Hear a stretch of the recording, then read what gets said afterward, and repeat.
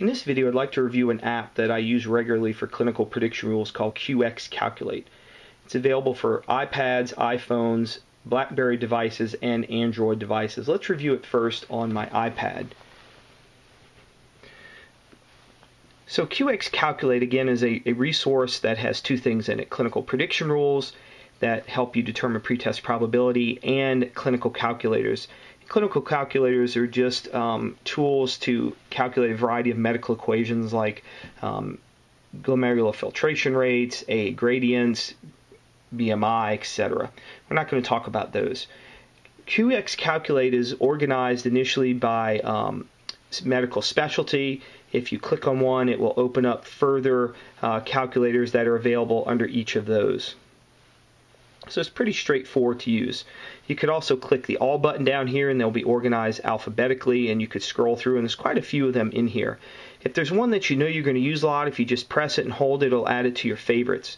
And so there's a few here that I use pretty regularly. Let's focus on the Wells PE score.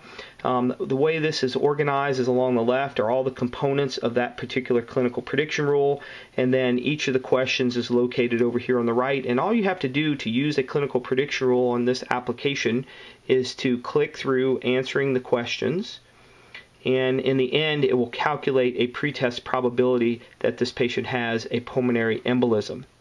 Now up here at the top is an I button for information, and the nice thing, if you click on that, it gives you sort of a very brief overview of the study that was used to develop the Wells prediction rule. And if you click on View Abstract, you'll get a PubMed abstract that's a little bit more extensive about that particular article upon which this clinical prediction rule is developed. So a very nice touch to have access to the original abstract, and in some cases if you have a subscription to the full text article.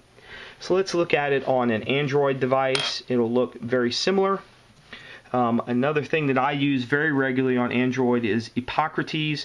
If you don't have this, I recommend that you get Hippocrates. It's a drug database, also has a variety of calculators in it. And when you open up QxCalculate, it looks very similar to the iPad version. Again, organized by medical specialties. You could hit all and it'd be organized alphabetically.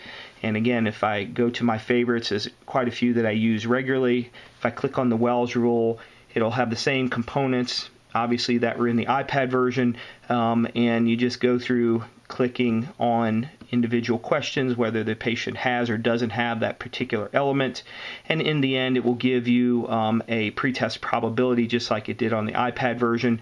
If you expand from the bottom, you get a little bit of a information of the abstract of that particular article, and again, even on the Android version, there is a PubMed link to get a more extensive abstract, though probably a little bit difficult to read on the phone.